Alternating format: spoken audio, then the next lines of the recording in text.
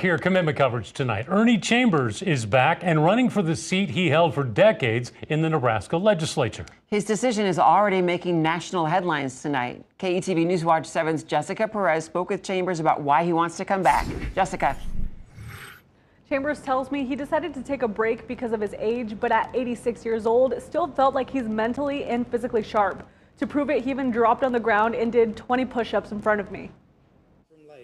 With 46 years representing District 11, Ernie Chambers is no stranger to the legislature. I'm going to speak on every bill up there today. At 83 years old, he thought he was done. I'd been term limited before. I came back, served 8 more years, and had to go again.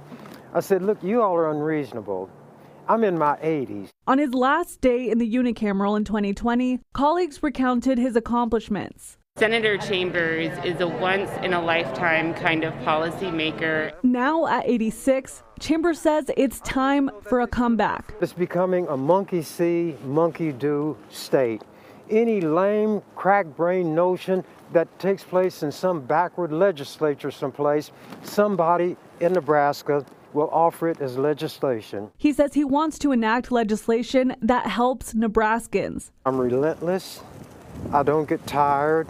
I don't give up. He's running against incumbent Terrell McKinney. Chambers says it's nothing personal. I am running because there are things that I think need to be done, and I believe that I'm able to get some of them done, and I can stop some of the bad things. His supporters agree. He has lots of a foothold on Omaha. You can see what he's accomplished. But Precious McKesson with the Nebraskan Democratic Party says it's crucial to recognize what Senator McKinney's done, like bringing hundreds of millions of dollars to North Omaha, saying, quote, the community supports Senator McKinney because he offers us a fresh perspective on how things can keep improving lives in Legislative District 11 and Nebraska as a whole. McKinney says Chambers' decision does not surprise him, saying, quote, I'm focused on the work and representing the people of District 11.